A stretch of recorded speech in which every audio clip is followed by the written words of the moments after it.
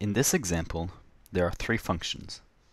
The main function is called myStats, and within this function, there are two subfunctions, one called myMean and the other called myMedian. The subfunction is defined the exact same way as the main function, but the difference is that the subfunction is available to functions in this M file only. You cannot call your subfunctions the command window or from another M file. In the above example, the main function calls both of these subfunctions, making the code much shorter and simpler.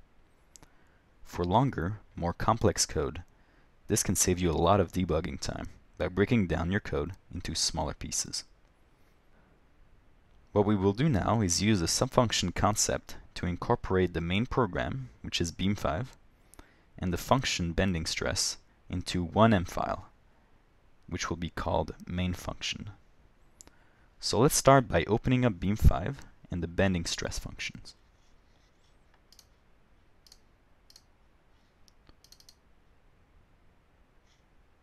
Now copy the code from the bending stress function file to the end of beam5.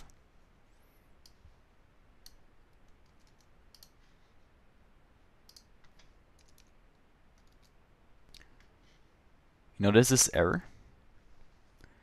It says that we can't have a function here. That's right. We can have functions if and only if our file is a function file.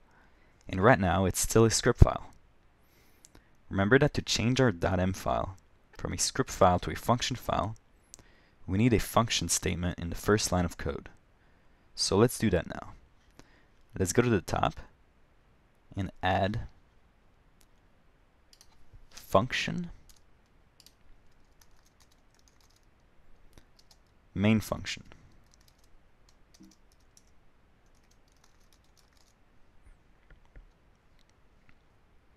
And we're going to add end right here. We now created the main function, which allows us to have subfunctions. Notice that this main function does not even have inputs or outputs, so it doesn't really look like the function we're used to. That's right, we won't be using this function like we usually do. Just know that the syntax is just a sneaky way to change our file to a function file, which allows us to have some functions. Now let's save as. And if you guess that we need to call this file main function, you're spot on.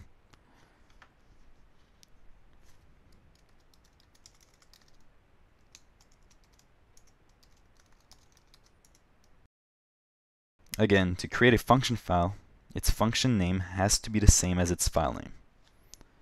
Let's run main function.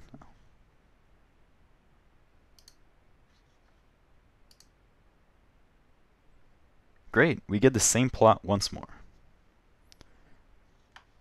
Let's now use the debugger to check that our sixth bending stress value is still the same as the one we found earlier, for an inner radius of 1 centimeter. So let's add a red dot here at the end. And we'll check our sigma x.